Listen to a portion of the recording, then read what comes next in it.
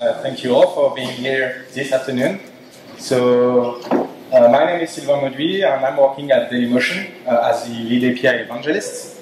And I'm really glad to speak at the API Days, and especially this afternoon in the dedicated track to API portals and developer experience, because the dailymotion API team, so all of those awesome folks, we just received this awesome and quite heavy award,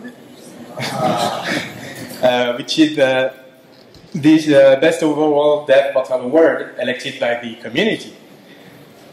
So this is just an awesome opportunity to share a bit with you how dailymotion, so as an API provider, decided to go way beyond API documentation to design a hub for a better developer experience for its community. So, if you don't know dailymotion well yet, it is the home for videos that matter. So we are one of the leading premium video destination platform in the world, and with 300 million unique visitors per month, viewing more than 3 billion videos each month on any devices, TVs, or set-top boxes. We've got around a total of more than 150 million videos available in our catalog. And of course, we're an API-first company. So in order to be where we are today, we've had quite an interesting API journey. So dailymotion was born in 2005, and we didn't have any API at the time. But we built an internal REST API in 2010 to start powering our native apps. But just 1 year later, we made the decision to share our API to the world. So this was also the first iteration of our dev portal, which was at the time quite a simple, documentation page at first. But a few years later, actually last year, we recreated the entire dailymotion experience, so focused on premium content and experience for viewers, but also the whole technical stack under the hood with a brand new internal geo-distributed GraphQL API. But now, so this year and next year, our current focus is to iteratively revamp our dev portal in order to focus way more on our API community and support. So let's jump into our dev portal. So dailymotion is not a single API product company. So in our dev portal, you will find 3 main public APIs you can use depending on your use case. So we've got a data API for consuming and editing video catalog metadata, but also a player API for embedding the dailymotion player easily in your external website and apps. And finally, a reporting API for building custom performance reports, so have insight about your views, your revenues, and everything like advanced stuff for our more advanced partners. But regardless of your community use cases and needs, you will need to provide the basis for them. So a performance, a healthy, a sustainable API product, and also a great documentation to guide them, right? So at dailymotion, our API is quite powerful, accessible, and worldwide. And with more than 150,000 registered API keys, letting more than 300 million users using our API day and night all around the world. So we receive an average of 400 million requests a day. So this is quite heavy, right? But in order to offer a good developer experience, we also need to ensure that our API is as fast as possible, right? And always available so that each video providers all around the world can push their exclusive news content or maybe their sport event live feed on dailymotion without any worry, because maybe they are located in Seattle at the time, and our API team is, well, actually in bed in Paris. But a good product isn't just about performance. So all of those people trusted us for more than 7 years because we ensure sustainable third-party integrations. So we ensure that our API contract, so our schema, doesn't break in time. And even if we are improving our products every day. So how can we do that? So it turns out that our API lets us perform usage analysis on each resource fields in order to set up smooth deprecation plans and guidance for every of our third parties to avoid any breaks on their product. And of course, every depreciations are automatically displayed as warning notice in our API reference. And this is not the only magic trick we have inside this documentation. So we design it to be up-to-date and automated since day one. So the thing is, our API users will always find detailed and accurate info about each of our resources. For example, a specific field visibility or require permissions in order to read or edit its value. But everything is it's possible because our team attach semantic annotations directly in our code base. So this will actually triggers doc updates each time someone brings a new evolution on the API. So, okay, let's recap a bit. This is not something new, I think, for every one of you.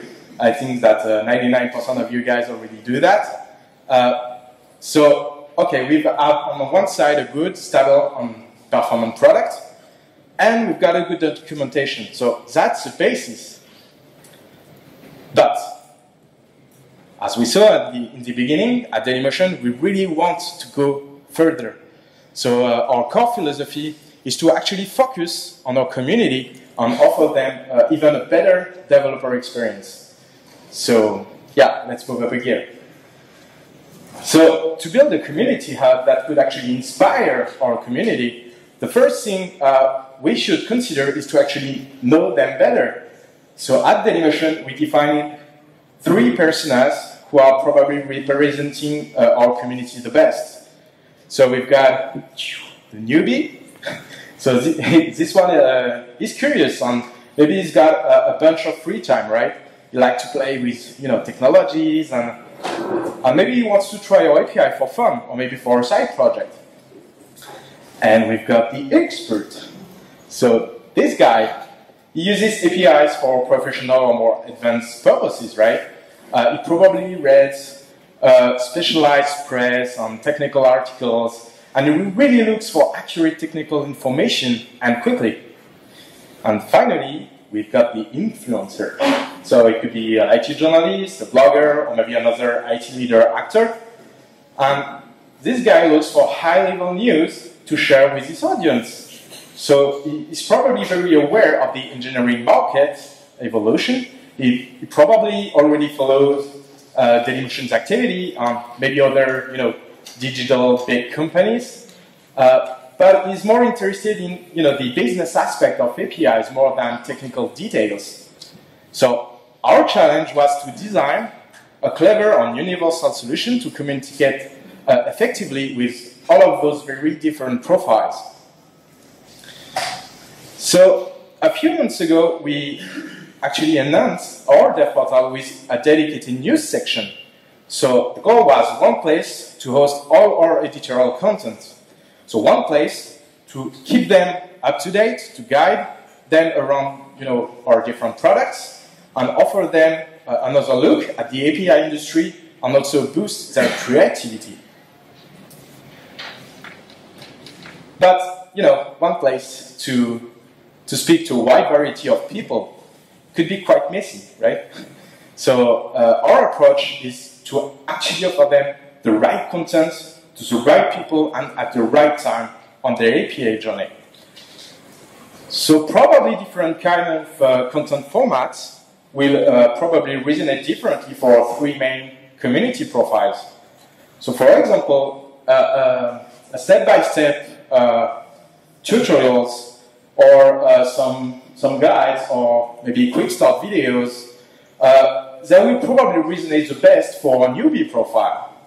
But for expert profile, you will probably get more excited by finding detailed evolution in our change logs, maybe reading inspirational API-focused blog posts, and being informed about all the new features we launches that could probably enhance its existing integration with Dailymotion.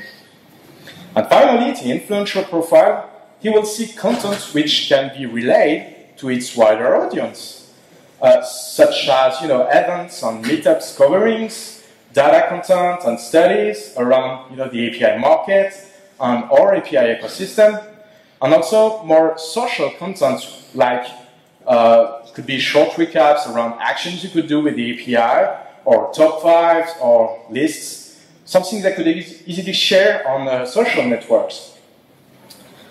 And one example of a really interesting content format I would like to share with you today is team portraits.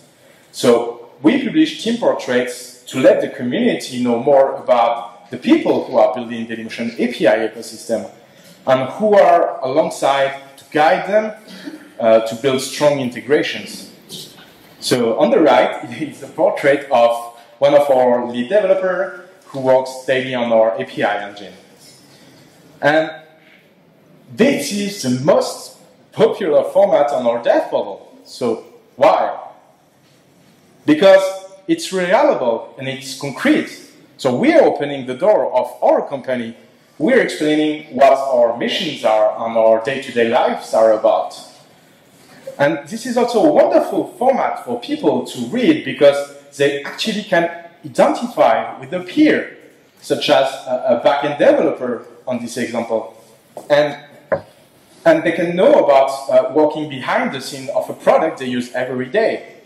So it's a really good social format because we were really surprised to see how much those articles were viral, loved, and actually reshared. And talking about sharing, we really want to ease the sharing of this content to a wider developer community. So we wanted to place our dev portal right at the center of a social ecosystem, actually by becoming a community hub. So LinkedIn, Medium, Twitter, meetups, newsletter. So we try to use every communication channel at our disposal to share and highlight all the great things people can do with our API. And we encourage people to actually navigate across those platforms in order to enjoy all of the inspiring editorial content. And if they love one of these, they always will be able to browse this community hub in order to discover more stories. And we know that such diverse content could actually trigger reactions in our audience. So communication can't really work if it's done only in one direction. And we really value our community voice. So that's why we strongly encourage our worldwide community to reach their keyboard after every content we create and engage the conversation by sharing their opinion, their experience, maybe that feedback with the rest of the community and of course with our team. But sometimes some conversation won't be about opinions or feedback, but there will be a call for help. And as a tech company, we really know that in that case, there is actually no better person to help a developer than, guess it, another developer. So that's why we didn't want our community to experience like a dummy automated customer support or a random generalist support agent team. So we actually make sure that we hire only people with both engineering skills and customer support ones for every of our API support positions. So in addition to responding more quickly and to more requests in a month, this also allowed us to raise the quality of our responses significantly. And to explain a bit about, to show you an example, I've got here an example of a support use case we encountered recently. So we've got an API user who came to us asking us a question because he had trouble trying to use our APIs on his website. So the question was, hey, I'm trying to upload videos through my website configured with HTTPS in JavaScript. However, I get an error stating that the endpoint is not secure. Okay, so here, typical non-tech support agents, or maybe an automated system, would not have been able to easily spot what the problem is really about. And their response would definitely be something like, check the documentation again. So yeah, implying that the user here probably did something wrong on his side. But, it's quite hard because we see some missing infos here. So, okay, this guy, you want to upload, good, we've got that. We've got also his language, JavaScript, good. But is he using our SDKs? Is he directly hitting our REST API without any libraries? So our API is HTTPS only, so what the heck is this error message? Where it comes from, right? What the hell is this endpoint the error is about then? But our support team did handle this way more deeply. So it goes like this. So after looking at the code you provided, you should probably know that the API is returning HTTP links by default. So if you want to get secure URLs, you can use the SSL assets global parameter in your API call. And we give him like an example how to do that in JavaScript. And also we had like, hey, you can find more info about this parameter in our reference documentation available here. So what happened here? So we downloaded this code, we try to execute it, and we reproduce the error. We actually understand where the issue is coming from. We gave him directly in the response the reason of the failure, how to get around the problem. We show him how to do it in the language he used. And we also offer him to get more information about what this parameter is about with a permalink, which will lead him directly on the specific part of the documentation. So only a developer inside a top-notch support team would have been able to dissect this kind of problem so deeply and bring such a complete response. Within 1 minute. Sorry? Yeah, in 1 minute, because we are all superhumans. And the story doesn't end here. So these kind of feedbacks or questions are also an awesome opportunity to improve dev portals as well. So after responding to this ticket, we understand that maybe we could improve our tutorials by embedding this specific tip in order to benefit other developers which could have the same question or the same problem. And we also push a project in our roadmap to think about the possibility to have HTTPS assets available globally by default. So this is a great example of a virtuous cycle created by the support feedback loop. So be open to feedback, let people share their issues. So we solve their issues by guiding them, but we also seize the opportunity to enhance both our documentation and, in this case, our API product for the greater good. So, what are the key takeaways of all this? So you should inspire and support developers. So the first step is, of course, to provide basis of the pyramid, right? So build a good product, performant, secure, healthy, and sustainable API. But also a good documentation, so variables, up-to-date, and easy to explore. But dev portals can be so much more than a toolbox. So by adding extra layers to this pyramid, you'll be able to empower your API users with news, with community management, and of course with a top-notch support effort. So your dev portal is not only going to be a great showcase for your products, but also an impressive source of inspiration for your developers. And of course, for Dailymotion, that's just the beginning. So we plan to revamp our dev portal again next year by building new thematic content hubs with dedicated guides, some more original and inspiring content formats, a brand new API specification using OpenAPI, and of course a lot of other improvements. So stay tuned, and of course, like I said previously, we really value our community voice, so don't be afraid to engage the conversation by giving us feedback. So that's all for me today, and if you want to tap into what's happening at Dailymotion and discover more about our engineering team, our products, or our events, feel free to follow our Twitter feed. So that's Dailymotion Eng for engineering.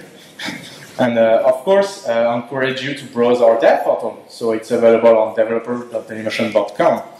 So thank you all.